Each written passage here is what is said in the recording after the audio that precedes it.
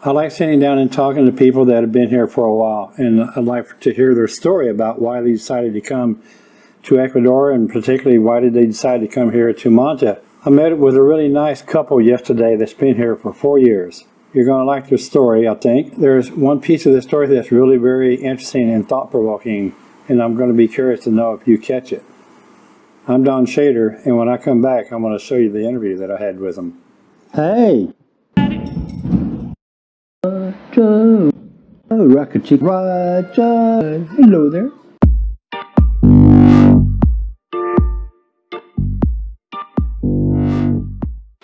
So finally we got a chance to sit down and chat. So fix your sleeve, please. You got your sleeve all messed up there. Jesus. You don't watch my videos in your shirt and you're all disheveled. So okay. Here we are, Jewel and Eugene. Yes. You guys have been here for a long time. How long have you been here? We've been here 4 years in April. 4 years. Where did you come from? Well, we came here originally from the Washington, D.C., Maryland area. Okay. But I'm originally from Mississippi. And I'm from Philadelphia. Philadelphia. Mm-hmm. What made you decide to come to Ecuador? Well, we had considered a lot of places. Initially, we were going to go to the Virgin Islands, and we actually bought property there. That didn't happen.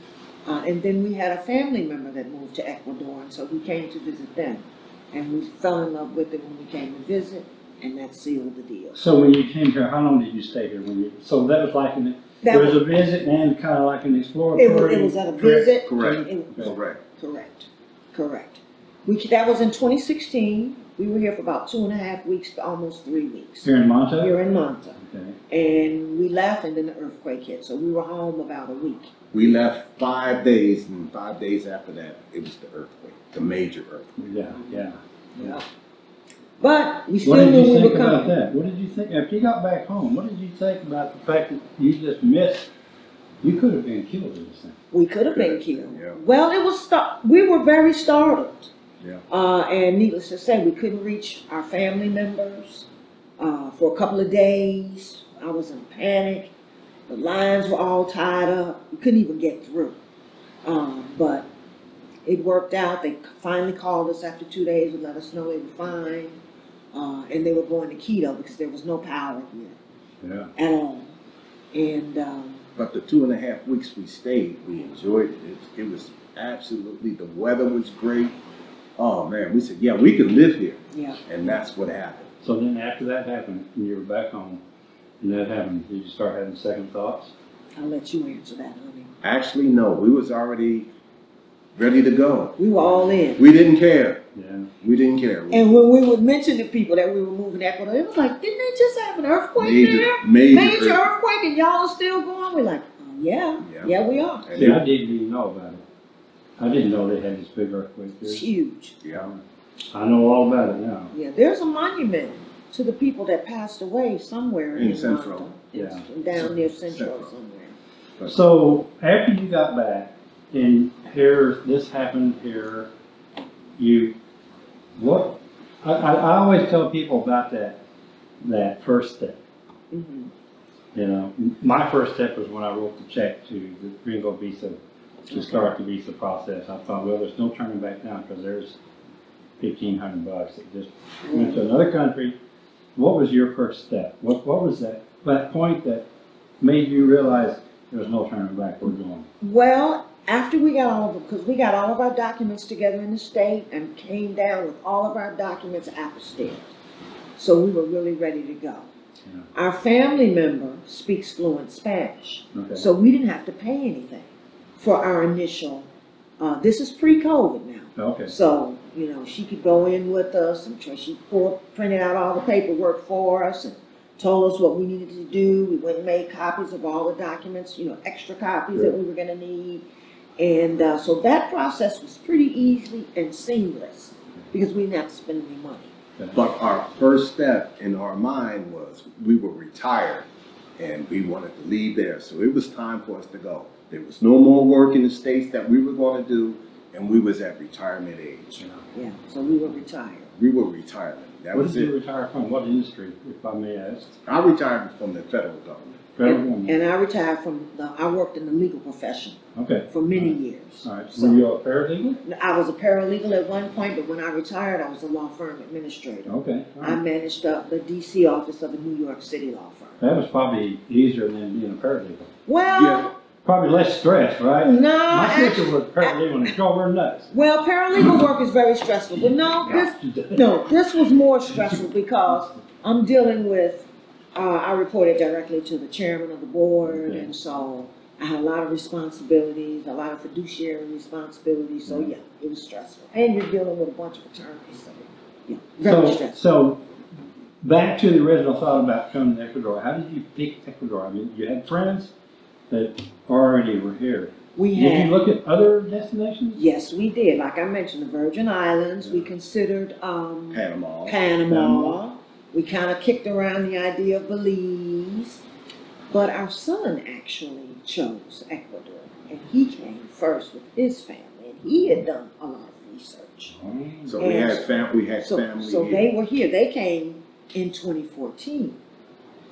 And so when we came to visit them, we fell in love with it. So that we were like, that's it. And What'd you do with your house and all your stuff? we sold everything. I had a business. We sold all of that. Stuff moved pretty quick. I was really surprised. Within 6 months, we were out of there. Everything was sold.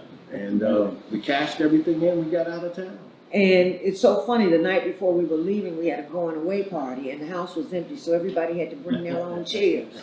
I thought you were going to say everybody had to stand. No, everybody had to Pretty much. Or sit on the floor. Sit on the floor, so everybody had to bring their own chairs, and we left that Sunday. I think the last thing we sold was my car. Yeah. We sold the car like that Monday or Tuesday before we left. Yeah. And but it was stressful. And we were married in Barbados, and so I had to send the marriage certificate to the Bayesian embassy to send to Barbados to get apostilled. So a couple of days before we were scheduled to leave, it hadn't returned. So I'm like, oh my God, we can't leave without this. But it came like 2 days before we got ready. Just in time. So let me ask you a question, and be honest. Okay. When you came here, did you have any problem with culture shock? No, not at all.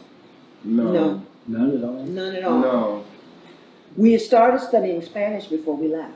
Okay. So no, we were pretty much prepared. Not at all. No. Yeah. I think I worked with a lot of Spanish-speaking people in my industry, so I was pretty much geared up to go forward with it. Yeah. And we did a lot of studying on our own before we got here.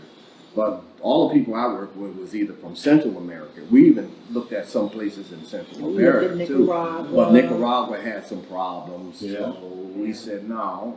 But since our son was already here, we looked at Ecuador and we said this is the best place we can retire. The weather is the one that really got us. Well, I did a video months ago about why I picked Ecuador, and it's kind of the same thing. Weather, healthcare, the American dollar, the cost of living. Right. Why not? Right. Why not? Right. What's not to like? Yeah. Absolutely. And 4 hours to the States. To Florida. That's true. Yeah. So what do you do now? What's your typical day like? Whatever we decide. Whatever we decide. I'm learning how to play golf or have a better golf swing. How's that? Yeah. My wife got me lessons years ago, but we've been so busy I haven't had a chance to really get on the golf course. So there aren't many golf balls out there in the ocean. No, but out there in the sand, there's a few golf balls out there. Yeah, out there, I could go out in the sand and hit them. There's nobody out there. He's been practicing. That's good. And really, that's about it. I have helped some fellow African Americans who have moved to Manta, assisted them with finding places to stay, and other people as well, not just African Americans. Tell the audience, there is an African American community here. We have. People have asked me. Yes, we do have a thriving African American community here in Manta, also in Salinas, also in Cuenca, also in Quito. So yes, we have a thriving community. The majority, I would say, are here in Manta. Right. Before I came here, I was listening to another YouTuber. This is back home. I was on a Zoom meeting with a bunch of Patreon supporters, for a couple that was here once upon a time. They're not here anymore. They live out over there in Ibiza. Right. JP and Probably know Amelia. who I'm talking Yeah. about, yeah. Mhm. And there was a gentleman from Canada, he's African American, and he asked the crowd, are there any African American people in Ecuador? He said he's going to be here in 2 weeks, and he asked us if there's going to be any, there were any African American people, and I said there will be in about 2 weeks.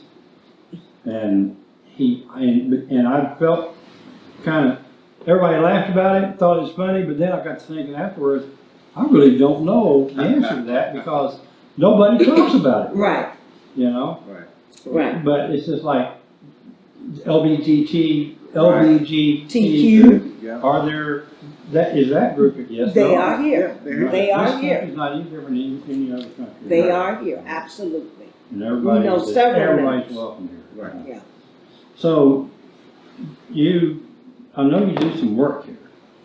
Well, like I said, I assist people finding places to stay. Yeah. I actually am partnered with Sandra Gonzalez, who's a licensed realtor here. Mm-hmm. Sandra was the project manager for the Mykonos Story Day project. Okay. And I also work with Stella as Yeah. well. Yeah, good. So yeah, but I do that at my leisure. Yeah. It's not a thing where I have to do it. I do it because I was a realtor in the States as well. I forgot to mention that. Okay.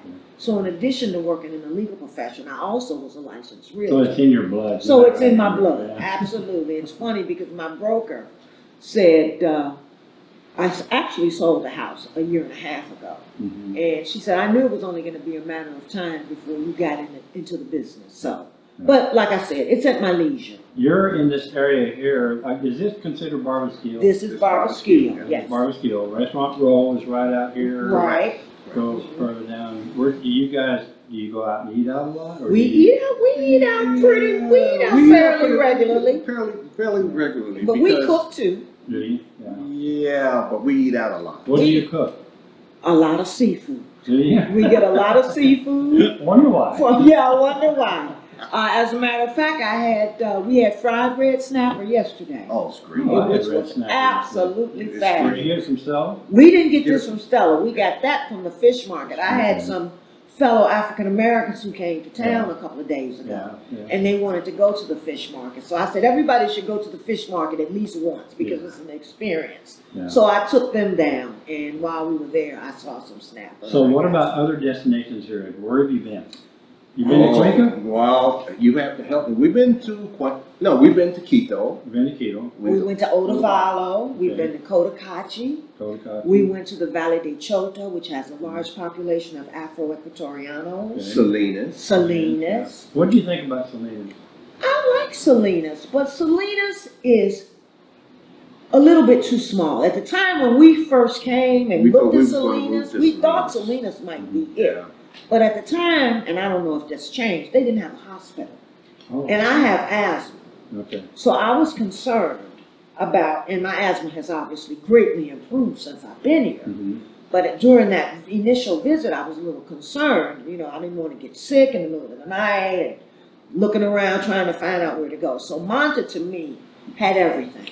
Manta has everything. Manta has everything. But we like Salinas for visiting. Yeah. And then Salinas is a little seasonal as well. Yes. It's seasonal. After the high season, it's empty. It's like the Las Vegas of Ecuador. Yeah, Yeah, yeah, exactly. Or the Miami Beach. Yeah. Or even the Caribbean. You know, in the Caribbean, at low high season's over. Yeah. A lot of the restaurants closed. But we like Salinas. But I needed more infrastructure in terms of health care and that kind of thing. Fortunately, I've not had to go to the hospital, but if I needed to, I wanted to be close to one. Well, we've been to Guayaquil. We've been to Guayaquil, Montanita. Montanita, our favorite. Canoa. Canoa. Yeah. Yeah. Yeah, we have friends. So in since you Canoa. have asthma, you probably wouldn't handle Cuenca very well. Well, you know, What do you think? this is our second time going to Quito. The very first time we went in 2018, Mhm. and I went to see my allergy doctor to ask. And actually, I didn't have any problems. I mean, you know, it's less oxygen, but it was okay. I get a little winded, but I didn't really have any problem. And then we were just, I had the problem. he got sick. He Got sick.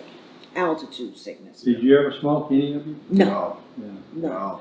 And then we were just in Quito for his birthday back in May, and we were there for a week, and we had a great time. Yeah. A little winded, you know. But the first time we went to Quito, we rode the bus. So Yeah, that that was and rough. I think that was part of Would you do it. that again? No way. Never do that again. No way. No A lot of way. people ask about that. They say, "What's take a driver or take a bus?" You don't want to ride the bus. I do not recommend it. It is a long ride. Right. And I'm going to tell you, back in February for our anniversary, we went to Tansupa in Esmeraldas. Oh, yeah. And we took a car. Yeah. 6 hours. 6 hours. It like to kill us. Oh my. So, Now, do you have a car now? no Okay. car. Don't You walk. get around by taxi. You and get personal around and by walk. taxi and And walk. walk. And walk. And the city buses are, the number 12 runs out here now. It has stopped. Where do you take it? We can catch it right out here on the street, right across the Where do street. you go? You can go to the mall, Mega Mega Maxi, Or it wherever. goes all the way down to Central. It goes all the way down to You Central. guys aren't old enough to get the senior discount yet. Oh, right? yes, we I are. hope we wasn't, but we are. You are. Yeah. You don't look like it. Yeah, we are. We are. We get the We're- senior we get the discount. senior You're over discount. 65, both of you? Yes. You look like that. Yes. We're old.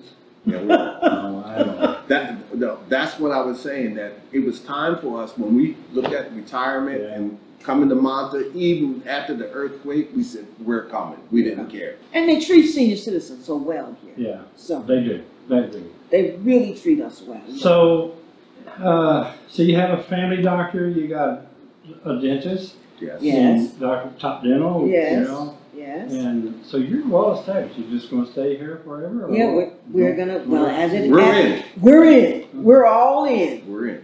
So, if you have one piece of advice that you give to somebody that wants to come here, you can think of something right off the top of your head. What's the most important thing you want to tell somebody that wants to come here? Well, do your research. Even within the country of Ecuador, because every place is not for everybody. Right. Some people prefer Salinas. Some people prefer, I even have African American friends that they love Cuenca. Right. Cuenca's too chilly for us, Mhm. but they love it. Right. So do your research and determine what it is you're looking for. Right. Yeah, So that's my biggest advice, sure. is do your research. What is it that you like to do?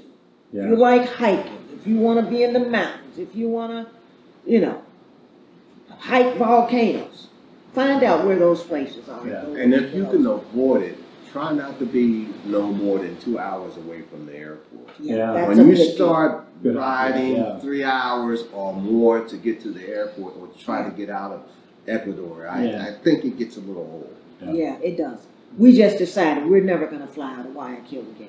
That Yeah. 3.5 hour ride. Well, we did it for 4 We years. did it for a long time, 4 but years. we just finally took the plane to Quito, and Yeah. we said never again. Can't I'll do- never fly out can't of do. Guayaquil again. Oh, wow. Never. Do you have any kids? Yeah, we have kids. We have a Adult kids. son here and a daughter-in-law and Sorry, two you did grandkids. mention your son. Two grandsons and one on the way. And then we also have children in the States. We have a son, another son and a daughter in the States they and ever other come here? grandchildren. They haven't They yet, haven't but yet. we're waiting on They're them. coming.